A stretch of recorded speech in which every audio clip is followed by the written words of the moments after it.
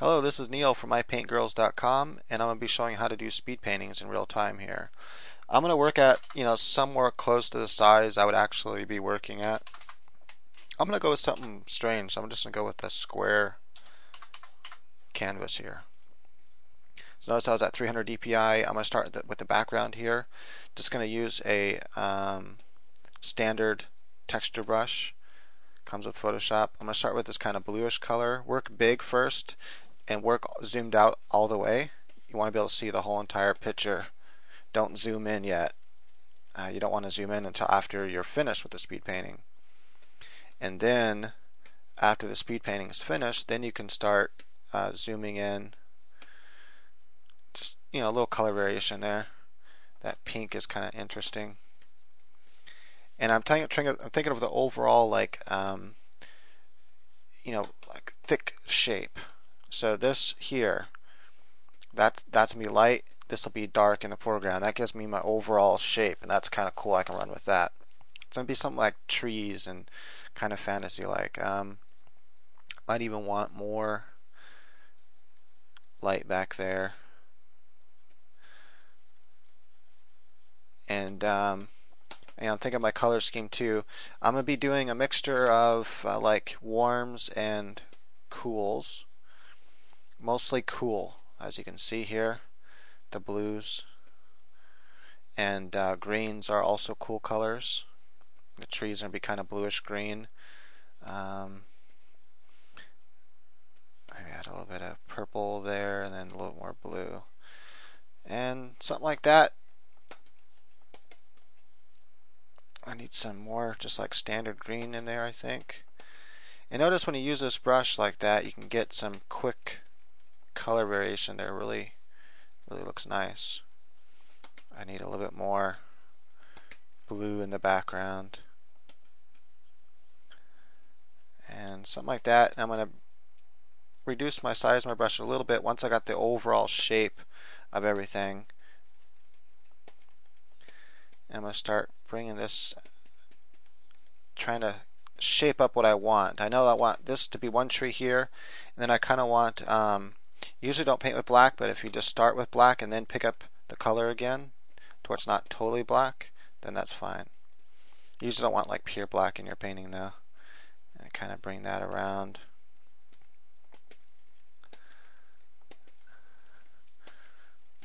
Right, so that's going to be the darkest part of the whole painting is way up here, and this is going to kind of come up, and these are going to kind of come together like this trees are kind of overlapping like that, and then back there is like part of another tree or something maybe.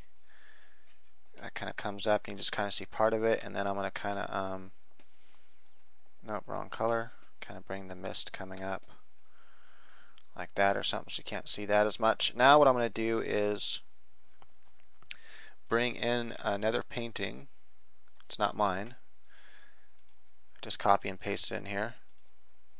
And what this is going to do is help me get some, notice it has a similar shape to mine, which is why I want to use it. And this will add texture and color variation when I just set it to overlay. So immediately I get this kind of stuff happening and some texture, and it's really cool. So it's a quick way. You can either use your own paintings or other people's painting. It doesn't really matter, because what's going to be left is nothing of their painting. It's just to give you a quick kind of, I don't know, it's hard to, it like triggers ideas and all kinds of cool stuff. So it's a good trick to do. Like I said, it gives you a bunch of color variation and everything. Right, so now I have the main color scheme that's kind of blue, a lot of cool colors. And I want to offset those cool colors with like warm. And this is like basic color theory, is if you have a bunch of cool colors, then you can offset it with like a couple warm colors. In this case, this is a warm color. Like purples, anything like that. This starts getting more sorts of cool, but these are all warm. Pinks, orange, reds, that's where you start getting to your warm colors. And just kind of maybe a little bit. I think what makes really nice colors together is yellow and this pink color together. Maybe just a little bit of where it's, but mostly it's going to be coming in here and kind of reflecting off Then I'm going to take the yellow here and really kind of, this is going to be the warmest part right there. And that's going to be kind of bleeding out into this color. See how those two, I think those two colors look really nice together.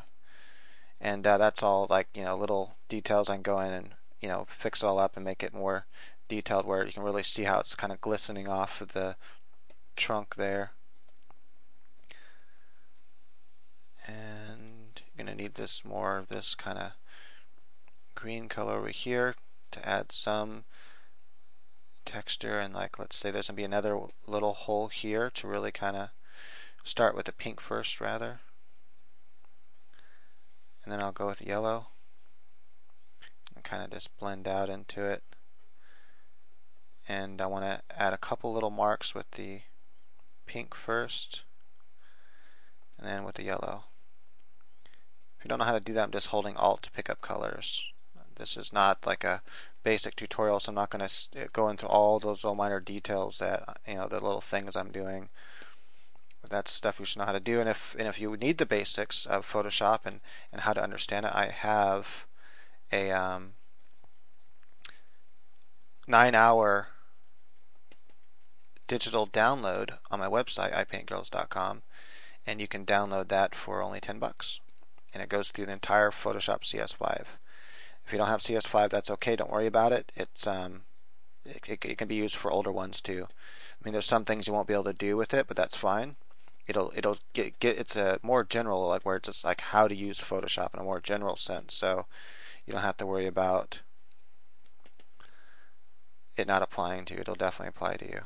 So I'm trying to keep some of that texture from the underpainting in there a little bit. Just kind of use it to my advantage. And I'm trying to add a bunch of kind of tree shapes here where it comes out, and you can just keep getting smaller and smaller with your brush, adding little details here and there.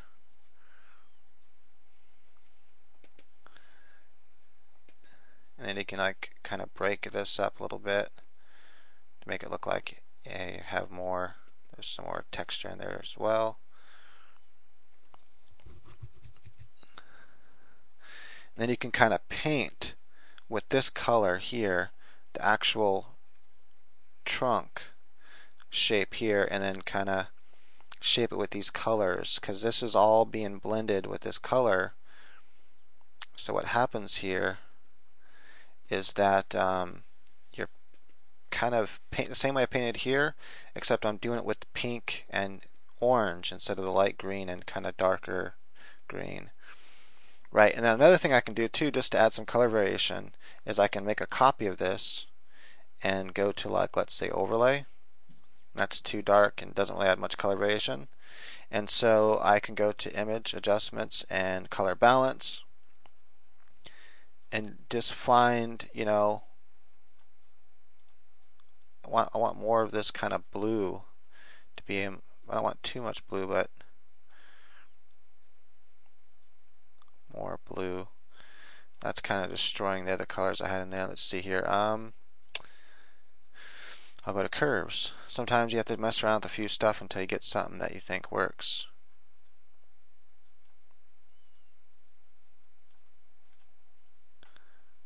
That's starting to look cool. I'm going to push pause and grab a texture. Right, so this is a texture I use all the time in my comic and paintings and stuff. Just, I don't know, you find a texture you really like and it works, and so you just keep using it. I set it to overlay, see what kind of color variations and texture I can get out of it. So that'll work.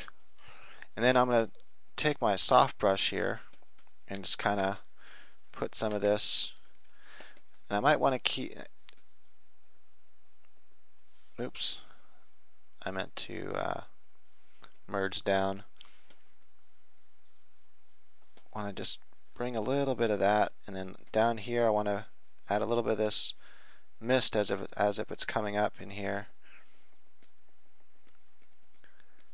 Another way to add mist too is like use a cloud brush, and once you have it there, then you can grab these colors with the Alt key and start coloring back in. I'm using the wrong brush there. I was using a cloud brush. Actually, I could use my cloud brush for it's a homemade one I made that just kind of is cool and adds this little bit of texture variation to the back here. And I'm not really sure what it's going to be yet, whether it's going to be trees or maybe like a part of a city or something. There's so many ways I can go with that. I'm not really sure what to do. And I'm going to kind of pick one of these kind of turquoise green colors and kind of add some of that in there. Don't be afraid just to like drop colors right over your other colors. Even something crazy like you can like try just to add a little color variation, you know, drop something crazy like a little bit of pink or something in there. Just mess with it. I kind of want to add a bunch of texture here to this tree.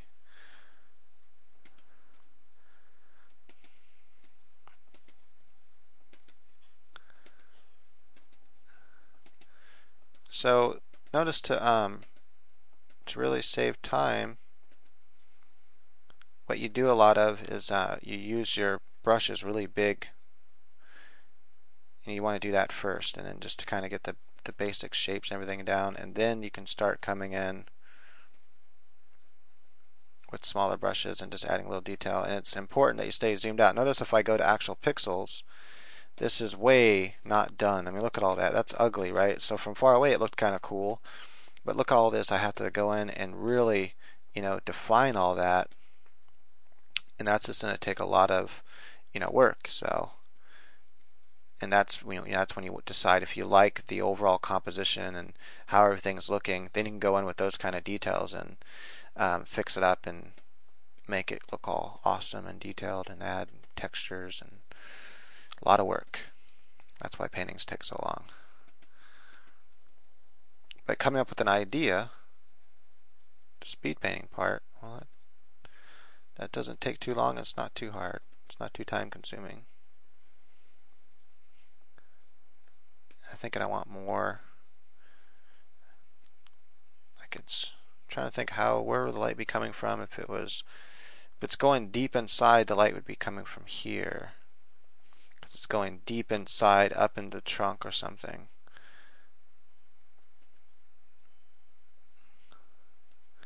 Add just a little bit of reflections off that over there, and you can like go and fix that up, and you know, all that would be like little tree trunk part. You can see less and less of the light as it comes out there. Add some, you know, details to the outside of the tree there, shaping it up, because you're gonna have like some shapes to the tree. And notice I wanted some sharpness in there, even though it's like kind of being blocked a little bit by mist and fog. I had to grab this color. Just want to break it up, but I want a little bit of the sharpness to come through as well. It sells it better that way if you do it that way. Then maybe add just a really big brush a little bit more. I'm running out of time. I just wanted to, you know, talk about speed painting in general and just give you some tips how to get going. And then maybe, you know, once you have all this done, you know, I want to add a little bit of like that. This is just like little reflecting in it. Then I can go in back with this and break it up and you know, make it whatever texture this is. You know, this is going to be like a tree texture. So, and I can also go in here and add a little bit of that texture, and I can go back in with that pink color, you know, to really kind of come in here and add some of that tree texture to kind of show like that, and then break that up with dark color, and so like that. And maybe add a little, just a couple outside here, even though this right here would be mostly, it might have just a little bit highlights from reflecting off of some other branch. Like there's another branch out here that we can't see off camera, and this light is bouncing off that and back onto here, like it's reflective bounce light. So you want to keep that in mind. Usually always have a little bit of reflected bounce light and stuff. And then from here we can do all kinds of cool stuff. Like for example, I can do new layer because I don't know how experimental this will be at this point. I can take a darker kind of bluish color here, and I can add, some kind of, no, I can add like big structures back here, like it's going to be some type of castle or something. And so that's going to be more in the foreground. Then you just add a little bit of details to it. And then I would grab this here. Oh man, I'm out of time, I think. I think it's still, you have to keep it under 16 minutes, I think. And then I can start details, maybe add some statues back there. In the foreground here, I can like add some,